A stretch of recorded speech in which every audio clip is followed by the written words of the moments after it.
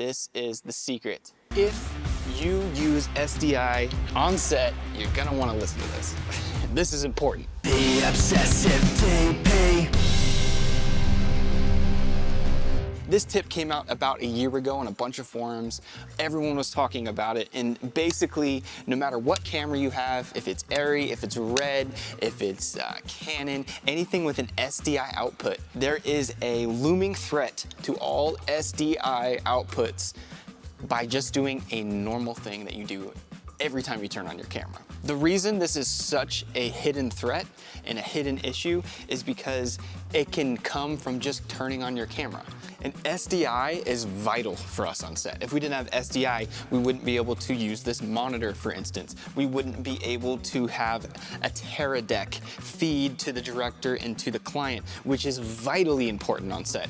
Essentially, if this SDI broke, all we would have is this tiny little monitor to see what the camera's getting. That would be a massive issue if that happened on one of our sets. So you're gonna wanna stick around for this tip.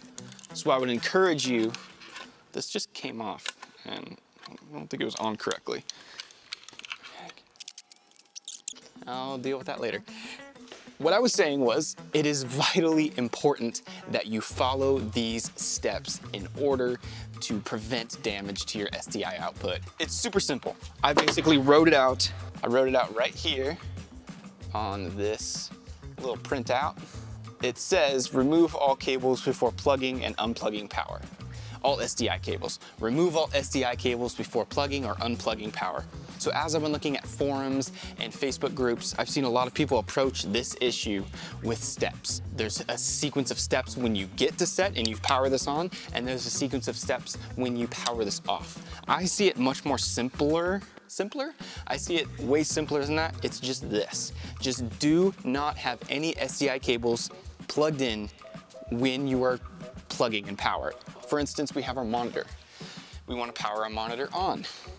The first thing we do is we don't have any SDI cables connected. So right now, the SDI cables right here are disconnected. And we just plug in the power. So the power for this is P-tap here to P-tap here. Right now it's not powered yet. It's just plugged in. We actually need to power it. I have my power cable here. Handy dandy red Komodo power cable. This is the safe way to do it. SDI cables unplugged, SDI cables unplugged. Now I'm gonna power it on. That was the wrong one. There it is. It's plugged in. It's still not safe right now because the plug is actually not powered into the wall yet. So I need to power it into the wall, then you can go to the next step. It's still not safe because it's still not plugged into the wall. So this is the issue that you could have on set when your camera op comes to you and says, I only plugged in the SDI after the power was plugged in. Power's still not plugged in.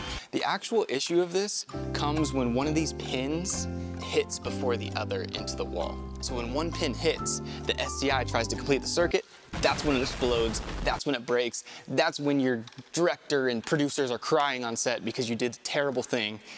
We want to avoid that.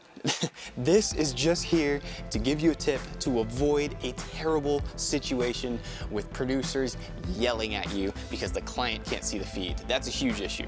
And if this breaks, there's no way to get that feedback. All right, I just plugged this in to the wall. We have power going to the camera now. Boom, next thing you do is you connect the SDI, and then you connect the SDI here because the power is already connected. All right, the actual issue seems like it's not so much the camera power, but the accessory power. For instance, we have our Teradek here. Let's pretend our Teradek was getting power from the grid. I was plugging this into AC power. If you plug this in to AC power, you have to do it before the SDI. That's the big issue. So how I would do this, I would connect it to my rig. I would connect P-tap power to it, boom, D-tap to here.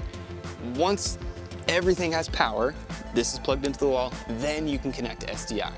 Power, SDI. Power first, then SDI. Where this thing comes in handy and doesn't have the steps is unplugging power, SDI also has to be disconnected, right?